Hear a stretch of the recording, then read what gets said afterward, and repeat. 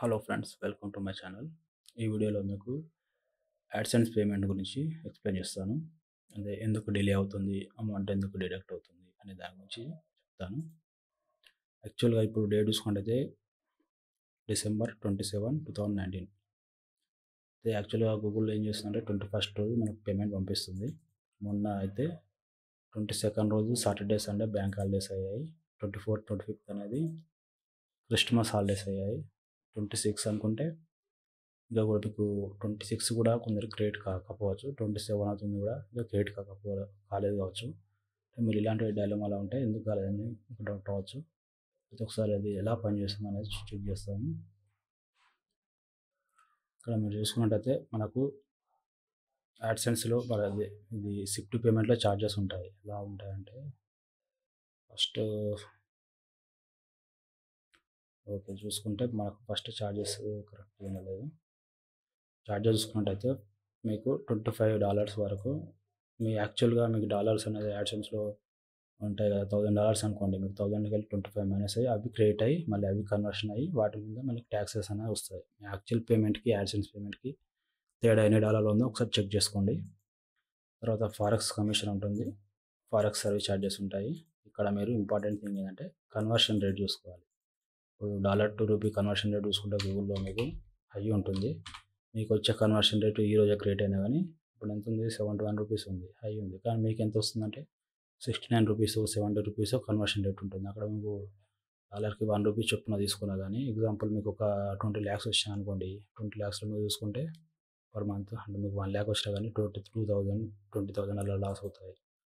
అది conversion rate అనేది చాలా ఇంపార్టెంట్. అయితే ఇంతకుముందు చెక్ ఇచ్చేవాళ్ళు. చెక్ ఇస్తే మనకు ఇప్పుడు 22nd రోజు రిలీజ్ అయితే మనకు నెక్స్ట్ మంత్ 15th వచ్చేది. 15 days అనేది 1 month అది ట్రావెల్స్లోనే బ్లూ డార్ట్ ద్వారా ఉండేది. వాళ్ళు కూడా డెలివరీ కొంచెం ప్రాబ్లం ఉండేది, మనీ పోయి తెచ్చుకోవాల్సి ఉండేది. ఆ చెక్ అనేది పెద్ద ఇంట్రెస్ట్ వేస్ట్. కాకపోతే ఈ ఛార్జెస్ ఏమి ఉండకపోయేది కాదు. డైరెక్ట్ మనకి డాలర్ టు అమౌంట్ రూపీస్లో వచ్చేది. అది how many days create AdSense ఎన్ని రోజులల్లో క్రియేట్ అవుతుంది అంటే మీరు ఒకసారి వాళ్ళు 21st గూగుల్ వాళ్ళు పంపిస్తారు. మీకు 22nd సెకండ్ అండ్ 2 PM కానీ 4 PM కానీ క్రియేట్ కావచ్చు. అంటే బ్యాంక్ క్లోజింగ్ టైమ్స్ కాబట్టి అప్పుడు క్రియేట్ కావచ్చు. మోస్ట్లీ అయితే 22nd, 23rd, 24th ఇంతకన్నా ఎక్కువ డిలే కాదు.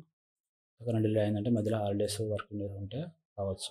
ఒకవేళ డిలే అయిందనుకోండి మీరు ఎలా తెలుసుకోవచ్చు, అసలు అది ఎలా తెలుసుకోవచ్చు అనుకుంటే మీరు షిఫ్ట్ కోడ్ అయితే ఏదైతే ఇస్తారో ఆ బ్యాంక్ బ్రాంచ్ దగ్గరికి వెళ్తే మీ పేరేంటని అడిగితే వాళ్ళ పేరు చెప్తారు. మీ పేరు చెప్తే వాళ్ళు మీ పేరుతో ఏమైనా వచ్చిందని చెక్ చేస్తారు. వచ్చింది అనుకుంటే ఓకే అవుతుంది, లేదంటే రాలేదు అంటే రావడానికి ఏముండదు, అలా చెక్ చేస్తారనమాట. అయితే ఏ కోడ్ ఇవ్వాలి, షిఫ్ట్ కోడ్ అనేది ఏది ఇవ్వాలి. షిఫ్ట్ కోడ్ అనేది మీకు ఏదైనా ప్రాబ్లమ్స్ ఉంటే వెళ్ళి అడగడానికి అవకాశం ఉంటే ఆ బ్రాంచ్తో ఇవ్వండి. మామూలుగా అయితే ప్రతి సిటీలో ఒక ఫారెక్స్ డిపార్ట్మెంట్ ఉంటుంది. ఆ ఫారెక్స్ డిపార్ట్మెంట్ ఇచ్చేస్తారు. మీకున్న బ్రాంచ్లో లేకపోయినా కానీ నియరెస్ట్ ఫారెక్స్ డిపార్ట్మెంట్ కోడ్ ఇస్తే వాళ్ళు ఆటోమేటిక్గా క్రియేట్ చేస్తారు. అంటే ప్రతి బ్రాంచ్కి వాళ్ళకి నియరెస్ట్ ఫారెక్స్ కోడింగ్ అనేది ఉంటుంది. షిఫ్ట్ కోడ్ కూడా వాళ్ళు ఇస్తారు. వాళ్ళు అది నా కేసులో ఏమైందంటే ఫస్ట్ నేను బ్రాంచ్కి వెళ్తే వాళ్ళు ఒక కోడ్ ఇచ్చారు. దాంట్లో ఏమైందంటే నాకు పేమెంట్ అనేది లేట్గా వస్తుంది. ఒక $25 అనేది కట్ అవుతుంది. ఇంకా ఛార్జెస్ పడుతున్నాయి. అంటే ప్రాబ్లమ్ మెయిన్గా ఏంటంటే లేట్ అవుతుంది. మళ్ళీ ఏం చేయాలి, ఏ కోడ్ పెట్టాలని చూస్తే నేను ఇది డిఫాల్ట్ కోడ్ అనమాట. ఈ కోడ్ పెట్టమని ఇంటర్నెట్లో సెర్చ్ చేస్తే ఈ కోడ్ పెట్టాను. ఇది కోల్కతాది. ఫాస్ట్‌గా డెలివరీ వితిన్ 1 day 2 daysలో డెలివరీ అవుతుంది.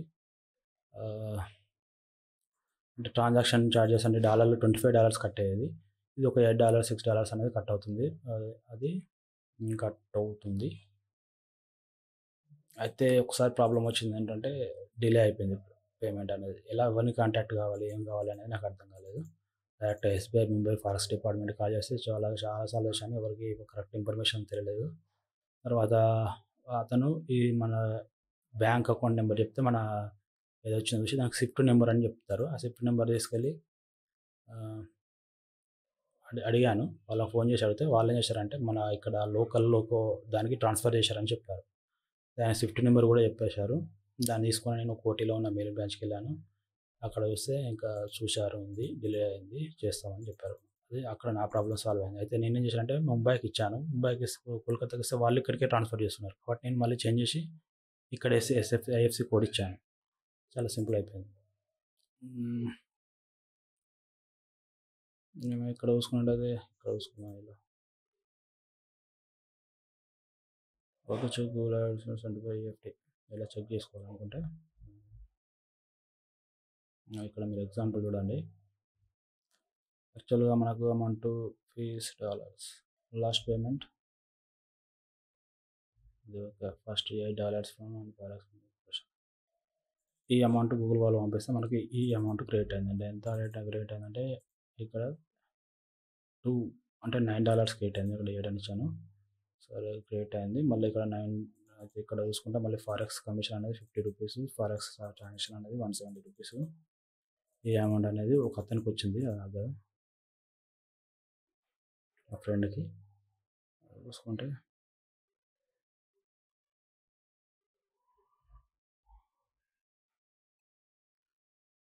సిండికేట్ బ్యాంక్లో చాలా డిలే అవుతుంది.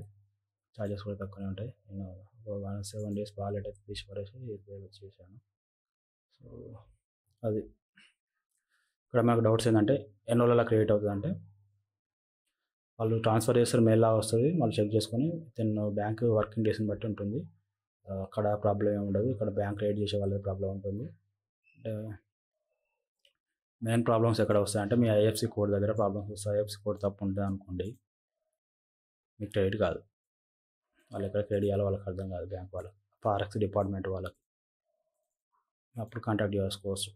ఇక్కడ మీరు కన్వర్షన్ రేట్ అనేది చాలా ఇంపార్టెంట్. ఇప్పుడు ప్రైవేట్ బ్యాంక్కి పబ్లిక్ బ్యాంక్ తేడా చూసుకుంటే ఇక్కడ మీకు చెప్పాను కదా, ఇక్కడ 33K అంటే ఒక 18 lakhs ఎట్లనో వచ్చింది. దాంట్లో అమౌంట్ అనేది దాంట్లో మనకు 20,000 వరకు లాస్ వచ్చింది. అంటే మీకు చాలామంది యాడ్సెన్స్ పేమెంట్లు ఎట్లుంటాయంటే 50,000 లోపు ఉంటారు, 30,000 లోపు ఉంటారు, 1 lakh 2-3 lakhs లోపు ఉంటారు, 20 lakhs అలాంటి వాళ్ళు ఉంటారు. ఎక్కువ చెక్లు వచ్చే వాళ్ళకి ఇలా అమౌంట్ అనేది చాలా ఎక్కువ కట్ అవుతుంది. ఒకసారి చూసుకోవాలి ఈ 3 ఫ్యాక్టర్స్. ఏం ఫ్యాక్టర్స్ అంటే conversion charges plus forex commission, forex service charges, ఈ డిడక్షన్ అమౌంట్ అనేది చూసుకోవాలి.